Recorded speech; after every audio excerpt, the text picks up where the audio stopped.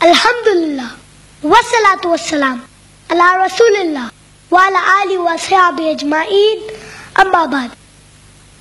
A'udhu billahi minash shaitanir rajim. Bismillahir rahmanir rahim. Wa yatafakkaruna fi khalqis samawati wal ard. Rabbana ma khalaqta hadha batila. Rabbi shrah li sadri wa yassir li amri wahlul 'uqdatam min lisani yafqahu qawli. My respected elders and my dear brothers and sisters, I welcome all of you with the Islamic greetings. Assalamu alaikum wa rahmatullahi wa barakatuh. May peace, mercy and blessings of Allah subhanahu wa ta'ala, Almighty God, be on all of you. The topic of my talk is let's revive our Iman. Prophet Muhammad, peace be upon him, said in an authentic hadith, Inna al-imana la yakhlaqu fi jawfi ahadikum kama yakhlaqus sawbu fas'alullah ta'ala an yujaddid al-imanu fi qulubikum. Verily, Iman gets old, just like the new cloth becomes shabby. So ask Allah to help you and ask Allah to renew your Iman. And based on this hadith, we plead to Almighty Allah, O Allah, we beg you, O Allah, we ask you by your divine names and attributes to strengthen our Iman. Ameen. Iman, my dear brothers and sisters, is the most important thing in our life. It is the most precious thing, most valuable thing. And a sensible person, when he owns something valuable, where does he keep it? Outside the house? On the road? On the pavement? Where do you keep it? Beside the locker? Or maybe in the bank? Because it is so valuable. The most valuable thing in your life is Iman. And you must protect this Iman from the thieves. Who are the thieves? That are going to steal your Iman. Who is the biggest thief? Satan is the biggest thief.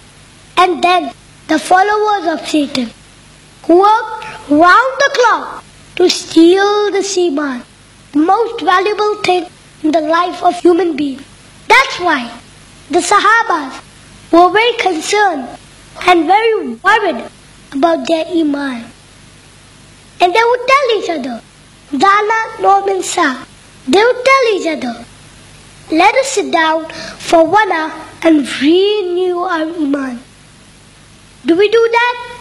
No. Do we ask each other, oh brother, how's your Iman? No, we don't ask each other, how's your Iman, brother? How's your Iman, sister? No, that's not in our life. And then we start to dream. We want Firdaus al-Ala. We want to be established on earth. And there's no Iman. Now let us see what is the definition of Iman. The definition of Iman consists of 3 components. Nutqun bil lisan, utterance upon the tongue, wa tasdeequn bil janan, and conviction in the heart. The belief, something in the heart, firmly, so that's the conviction. So that's the second component. وَعَمَالُهُمْ بِالْجَوَارِ وَالْأَرْكَانِ, and actions by the limbs like Salah. You have to get up and pray. Hajj, you have to go to Makkah. Siyam, you have to stop from eating and drinking. So these are the actions by the limbs. So Iman is equal to utterance multiplied by conviction multiplied by action. The product is Iman. The utterance is fixed or variable. Is it constant or variable? It is variable. So whatever you utter is not fixed. So that's why in Ramadan, because of the zikr, because of the istighfar, because of the reading of Quran, you feel, MashaAllah, your Iman is shooting up. It is rising. Why? Because now one element of Iman has increased. So the product will increase. Is this clear?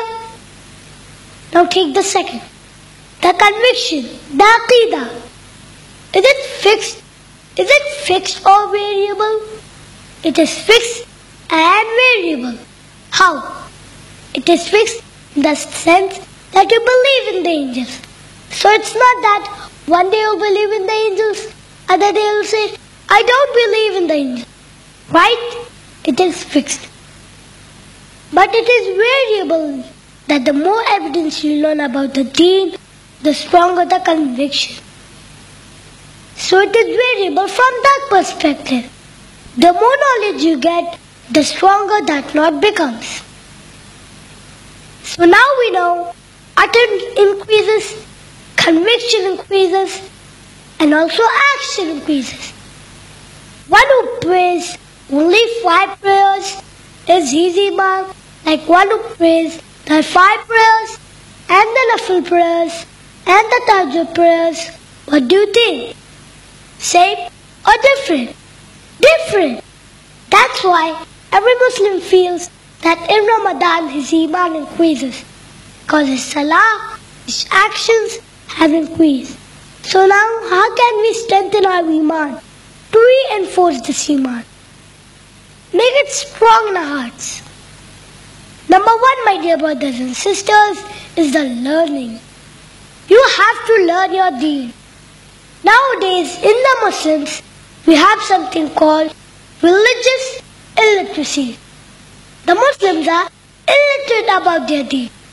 Though they are PhD holders, the title doctor, but they don't know about their deen. So it is high time for us to learn our deen. Without learning Islam, without learning the deen, your iman will become weak. Second thing, this book, the Quran, Allah revealed it for the hidayah, for us to contemplate, to ponder, to reflect. So it's not that you'll take the Quran and read it in a parrot fashion without knowing its meaning. No, get a translation of the Quran in your mother tongue so you know when you are reading what you are reading. Because this book, the Quran, the words of Allah subhanahu wa ta'ala, strengthens the iman. The third thing that will strengthen your iman is to see the greatness of Allah. Don't you see the greatness of Allah around you? Don't you see yourself? Don't you see the universe around you? Everything is in order. Allah subhanahu wa ta'ala calls us to reflect. Allah says in Surah Al-Imran, chapter number 3, verse number 191. The verse which I recited in the beginning of my talk. Allah says, وَيَتَفَكَّرُونَ فِي خَلْقِ السَّمَاوَاتِ وَالْأَرْضِ رَبَّنَا مَا خَلَقْتَ هَذَا بَاطِلًا. They ponder and reflect upon the creation of Allah. Oh Allah, for sure, you didn't create this just for nothing. No, there must be a purpose. See the creation around you that calls you to believe in Allah subhanahu wa ta'ala. And as a matter of fact, it builds your iman. Also the zikr. Zikr is the most important thing. Zikr is to the heart just like water is to the plant. The plant without water, what will happen to it? It will die. Same thing, your heart, no zikr, the heart will die. So always keep doing zikr. To strengthen your iman, don't lose zikr at all. Also, we should not waste time. Time is life. What are we doing? Wasting time for hours and hours in front of the television? What will you answer Allah when He'll ask you, how did you spend your life? Watching television? Watching cricket? That's the answer you're going to give Allah? Time is your life and He is going to ask you about it. Inshallah, from now, my dear brothers and sisters, we should make our niyyah that, oh Allah, help us from now, we'll not waste time. Inshallah, we'll benefit from every single minute. Inshallah. With this, I would like to conclude my talk by quoting a surah from the Quran, Surah Al-Asr, chapter 103, verse number 123. وَالْأَصْرِ إِنَّ الْإِنسَانَ لَفِي خُسْرٍ إِلَّا الَّذِينَ آمَنُوا وَعَمِلُوا الصَّالِحَاتِ وَتَوَاسَوْا بِالْحَقِّ وَتَوَاسَوْا بِالصَّبْرِ. By the token of time, verily man is a loss, except those who believe and do righteous deeds, and exhort people to truth, and exhort people to patience and perseverance. Wa akhiru da'wana alhamdulillahi rabbil alameen. Assalamu alaikum wa rahmatullahi.